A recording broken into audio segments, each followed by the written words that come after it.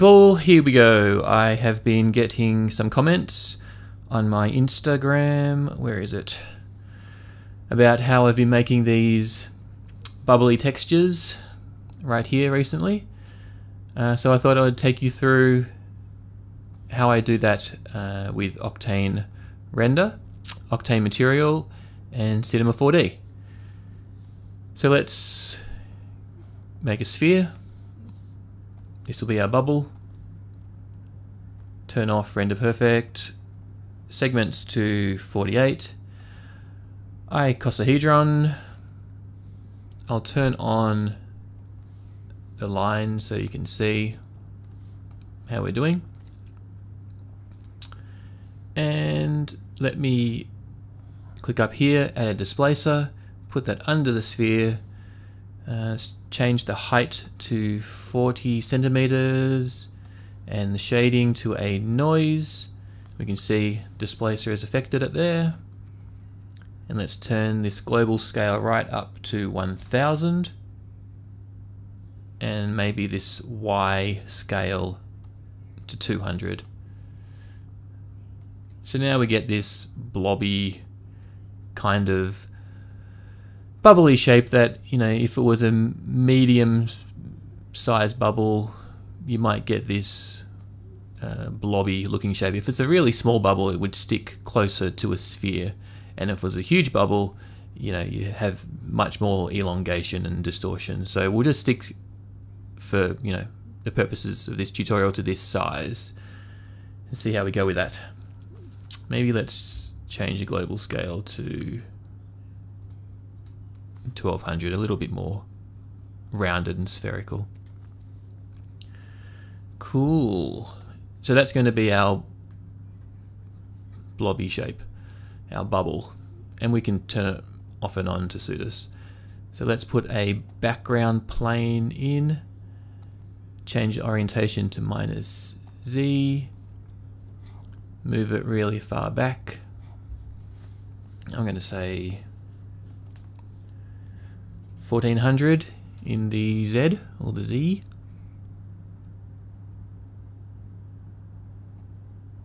Looking good.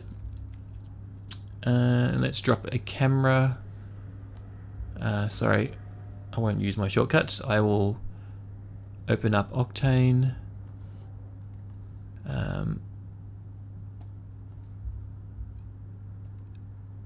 Change this to Octane Render. Let's make it 720 by 720 square.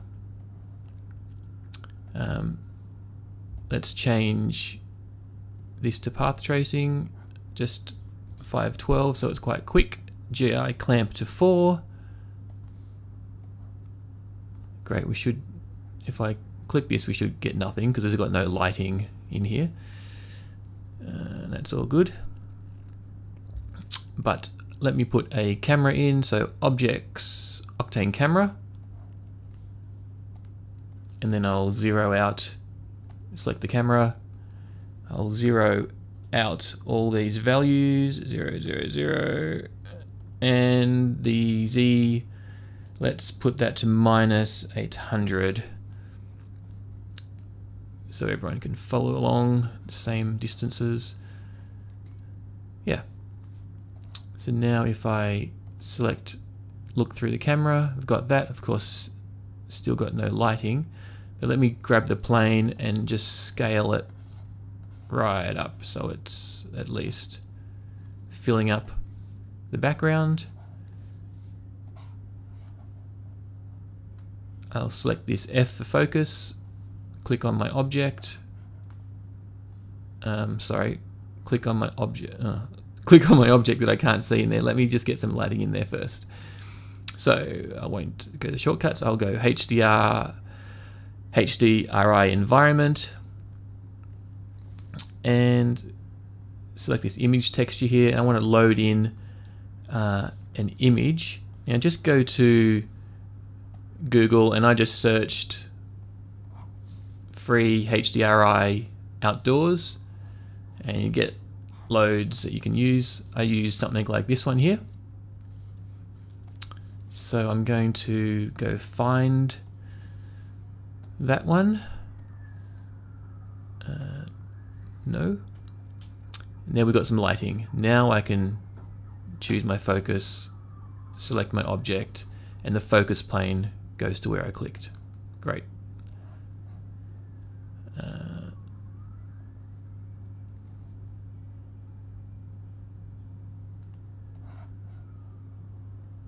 Okay, now let me go closer to my object. Actually, let me just stick to -800. What I want to do is change the focal length of my camera.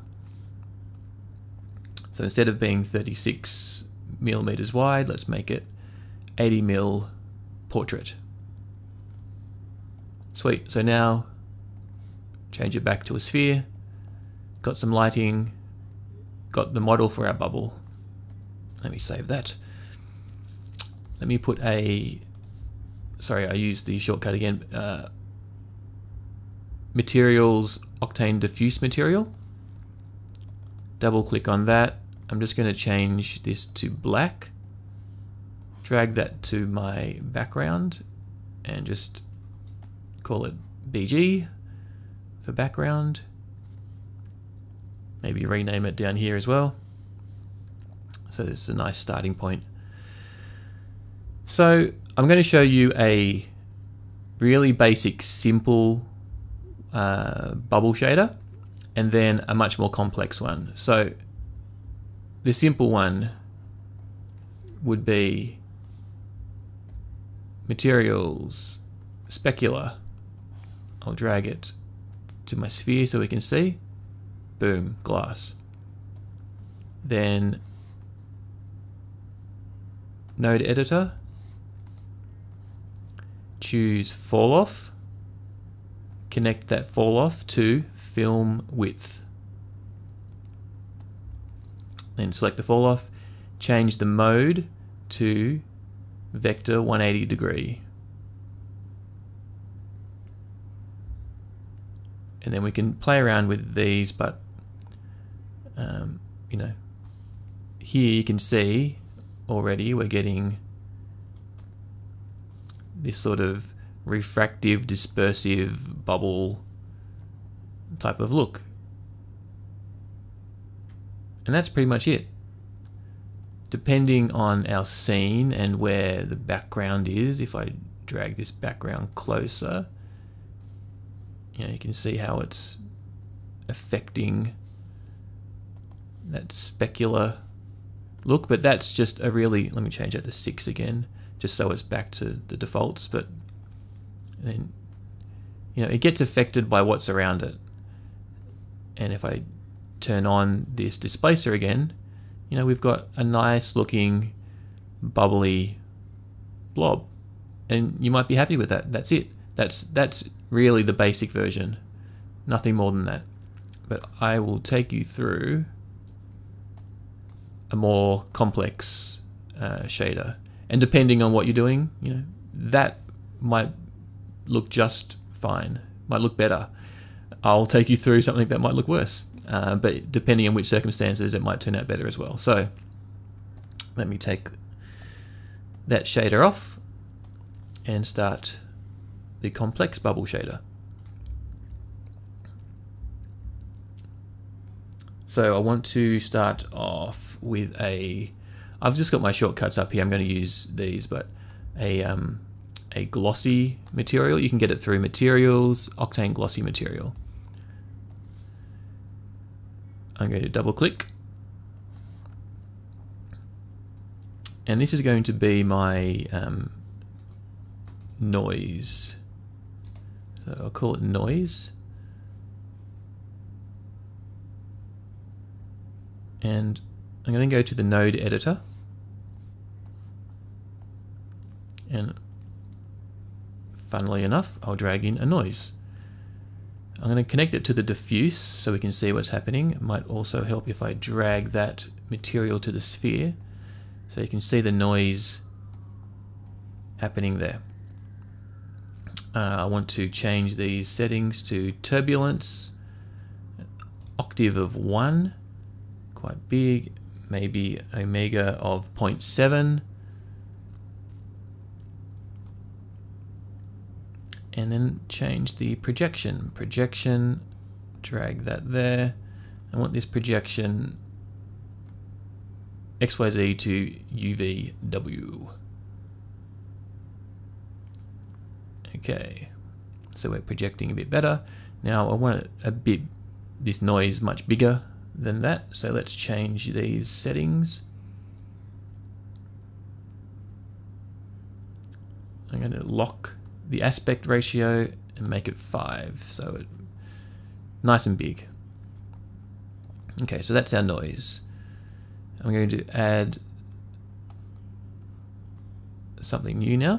I'm going to build a sine wave. Let me just drag it to the diffuse so we can see what's happening with that too. So I don't want a sine. I want a saw wave. I want to also change the projection on this to the same XYZ UVW. I'm going to make the rotation -90. I'll lock this aspect ratio, change the scale to 2, and the Y position to 1. So we've got like a gradient sine wave that will go up and down, sort of like a gradient, in and out like a wave.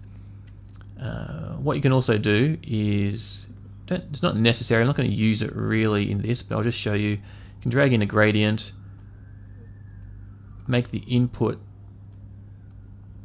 so change this sine wave to go through the gradient, and later on, if you decided you want to add color, like colored bubble and color to this sine wave, you can do that. I am not going to add color, so I'll just undo that. But we can see this sine wave, affecting it now. And what we're going to do is mix both of those together. Just save that. So I want a mix. Where's mix? Mix.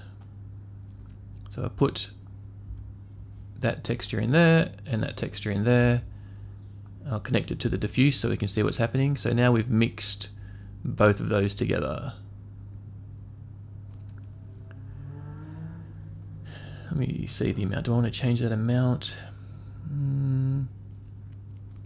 Maybe. Let me change that to 0.4, just so the noise is a little bit stronger. Okay.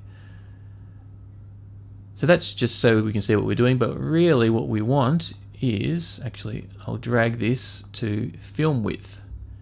And the film width, we can see, is starting to affect with those sort of color dispersions throughout there. So I don't really want it on the diffuse.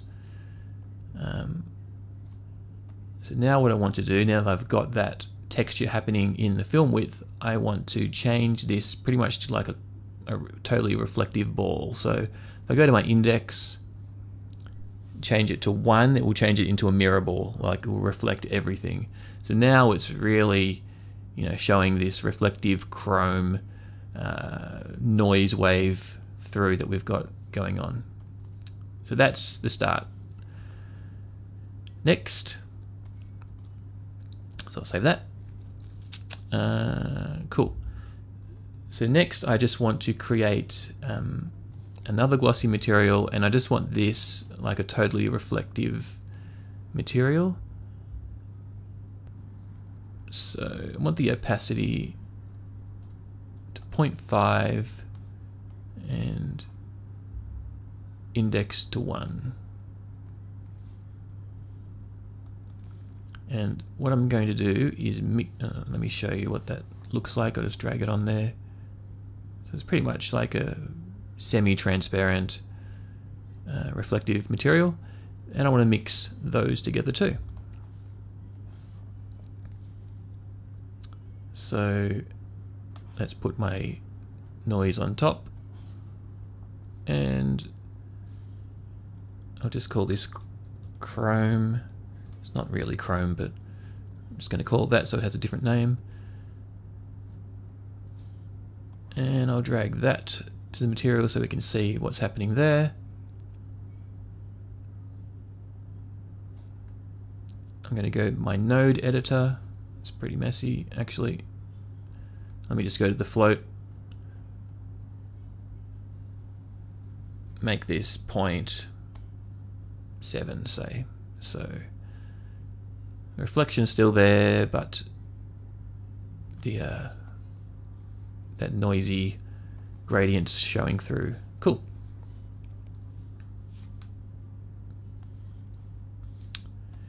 So next, I want to just make a transparent object. So the specular, double click, opacity 0.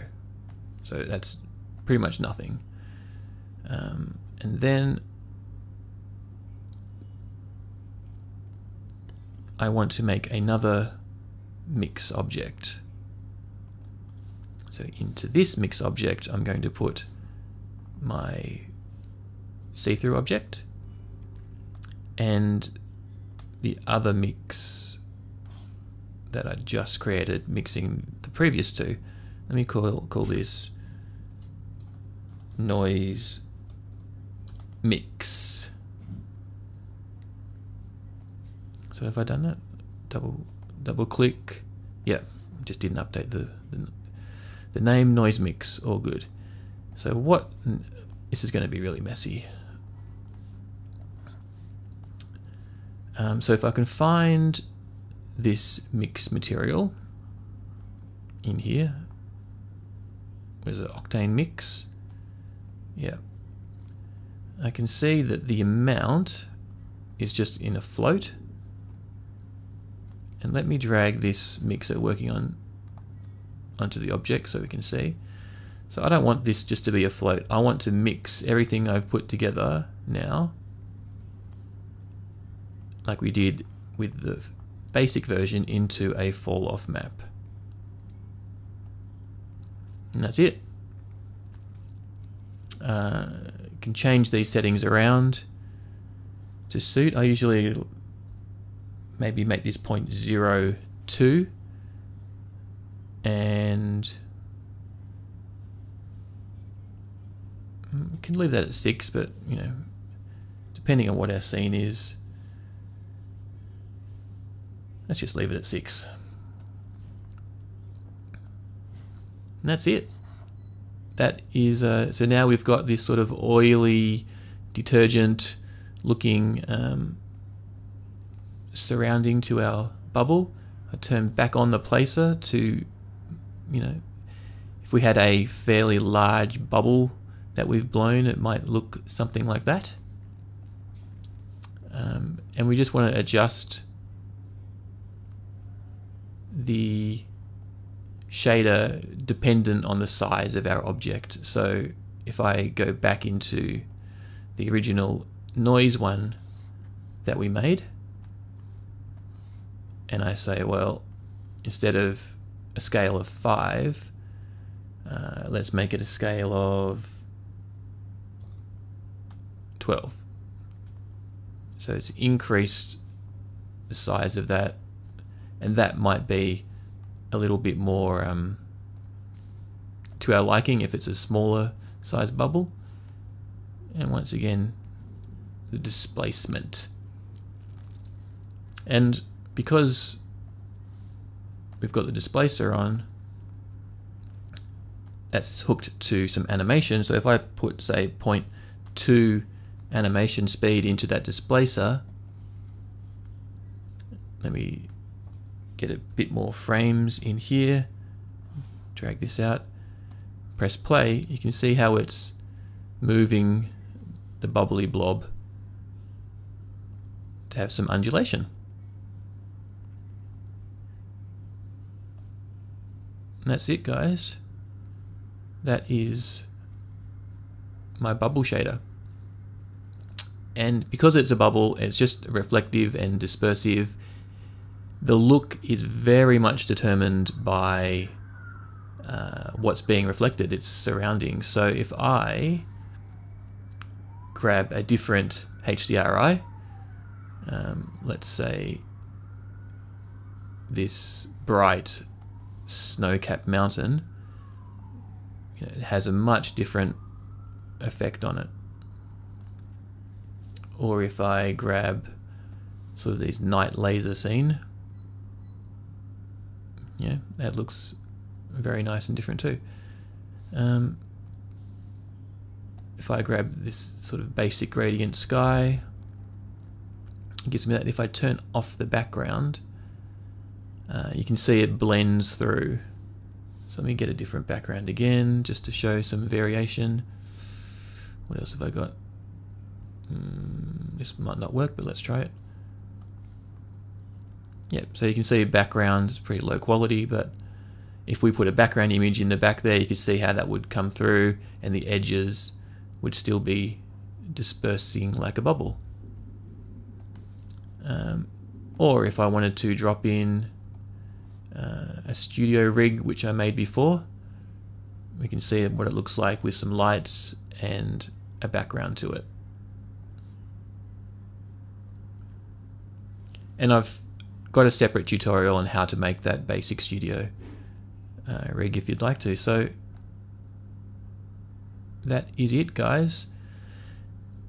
Hope you enjoyed it. Hope you learned something, and let me know. Cheers. See ya.